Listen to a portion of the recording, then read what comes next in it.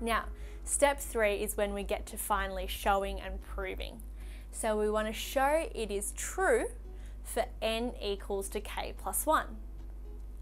That is 2 plus 4 plus 6 plus 2k plus 2k plus 1 equals to this. Okay? So to show it's true for n equals to k plus 1, we want to prove that this side equals to the right-hand side. So we need to write that is and then write this out. Now, how do I get this equation over here? Well, we're substituting k plus 1 to wherever there's n. So here, instead of 2n, I'm writing 2k plus 1. So how do I know that's 2k? Well, if you think about it, each of these is just increasing by 1. So if there's k plus 1, the number in front is going to be 1 less in terms of n, isn't it?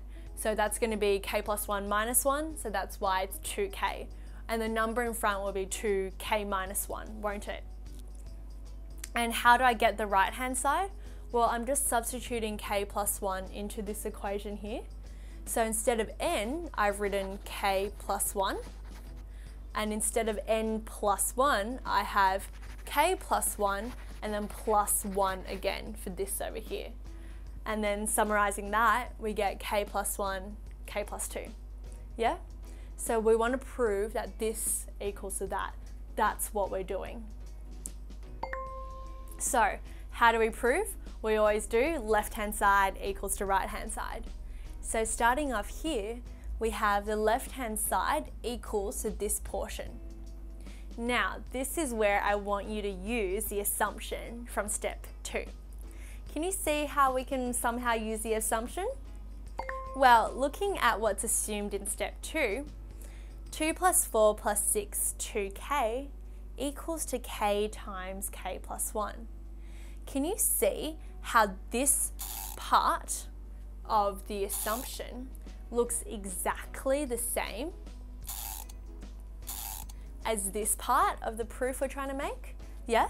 This is exactly the same as that, right? Which means that instead of writing that, I can just substitute this into here. Okay? So instead of writing that, I've just substituted k times k plus 1 instead of that. And this just stays the same. So now I'm just rewriting the left-hand side to prove it equals the right-hand side. And you can see that once we've used the assumption, we now have that k plus 1 and k plus 1 is a common factor.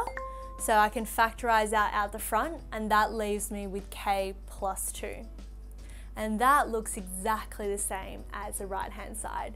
So we can say that now we've made the proof. We've made the proof that the left-hand side equals to right-hand side. So therefore, we've proved this over here. So therefore, since we've made the proof that this equation does equal to that, we can say it is true for n equals to k plus 1. Now, I want you to consider what have we actually done in all these steps? Well, in step 1, we proved that it's true for n equals to 1, didn't we? And now we've proved that n is true for n equals to k plus 1. That is any number plus 1. So we've actually proved that n is true for n equals to 1. And when k equals to 1, n is true for 2. And also true for n equals to 3 and 4 and so on. So therefore, we can make the conclusion that the statement is true for n equals to 1 as well as any number greater than that, haven't we? So we can just simplify that to n is greater or equals to 1. So remember, once we've gone through the steps, we have to write the concluding sentence, which says that yes, we've actually proved that the left-hand side equals to right-hand side for all n is greater or equals to 1.